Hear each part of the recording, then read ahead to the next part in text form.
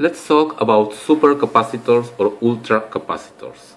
This is a special type of electrolytic capacitor that has a construction that allows them to store much more charge than a normal electrolytic capacitor. This one, for example, has a capacity of 500 farads. The farad is the unit of capacitance. For comparison, this is a normal electrolytic capacitor and has a capacitance of 4700 microfarads. A microfarad is 1/1,000,000th of a farad. This means that this ultracapacitor can store more than 100,000 times the charge that this capacitor can store.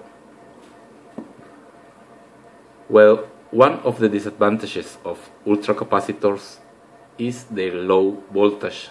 This one is rated at 2.7 volts, and we can find also ultracapacitors of around 5.5 volts, but not much more voltage than that.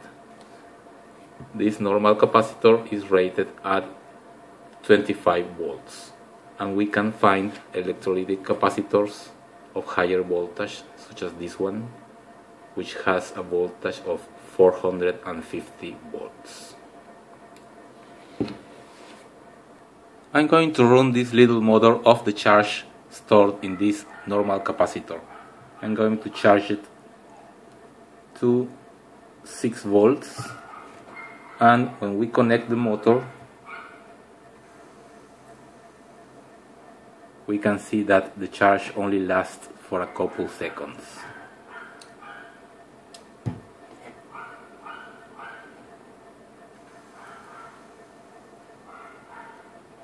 Okay, now I'm going to use our supercapacitor, which is charged at 2.5 volts. The motor turns slowly because the voltage is 2.5 volts, and in this case we charge this capacitor at 6 volts. However, we can see how the motor is still turning, and in fact it will turn for about half an hour. However, batteries are still better at storing energy than supercapacitors. A AA rechargeable battery can store a total energy of around 9,000 joules. Our supercapacitor can store an energy that is given by a half of the capacitance times the voltage squared, and this equals an energy of 1800 joules. That is, the battery can store 5 times the energy of the supercapacitor. Supercapacitors cannot directly replace batteries for the following reason. A battery maintains an approximately constant voltage during its life. This rechargeable battery, when fully charged, has a voltage of approximately 1.35 volts. At the end of its life, the voltage has dropped to 1.1 volts approximately. Capacitors, on the other side, have a voltage that drops almost linearly with charge. When fully charged, this capacitor has the rated voltage of 2.7 volts. However, when we have consumed half of the charge, the voltage drops to approximately half this value, or 1.35 volts. When we have 10% of the charge, the voltage is approximately 0.27 volts.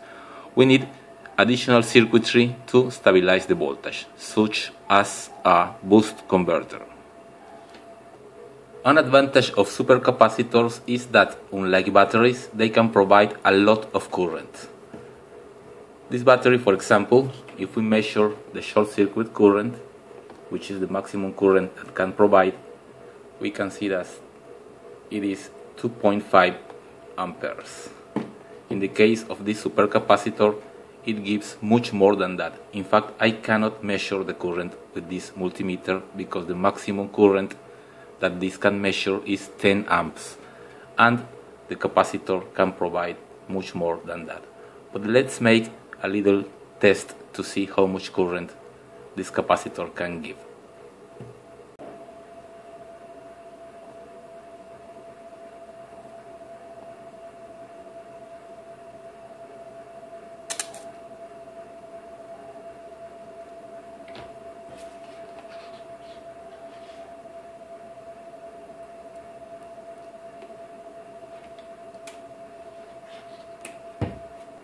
As we can see, the wire melted immediately when we shorted the capacitor.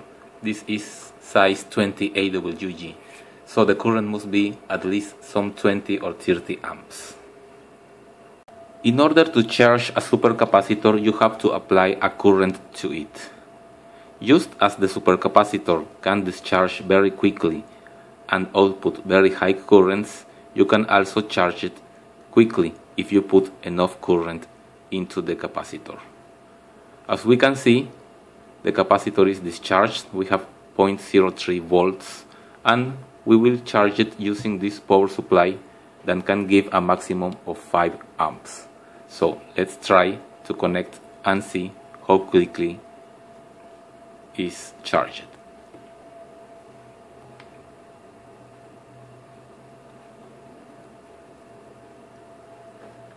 We can see that we are charging at 4.5 amps and the voltage in the capacitor is rising.